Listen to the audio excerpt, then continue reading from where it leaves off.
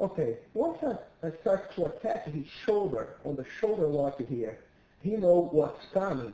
Then he's going to start to force it, to posture up, because once he pulls his arm out, starts to pull his elbow out, probably he knows my second move, it's going to be a triangle.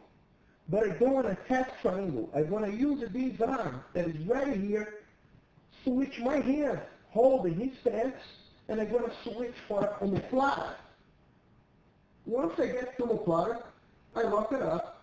I go parallel with my opponent, making my leg always heavy on his shoulder. For what? My opponent, if he tries to raise it, lift his head, he can't, because my leg is really heavy on his shoulder. I move my hip out a little bit, then I sit up. Once I sit up, make sure I always keep his arm around your waist. Bend your leg, hold his back.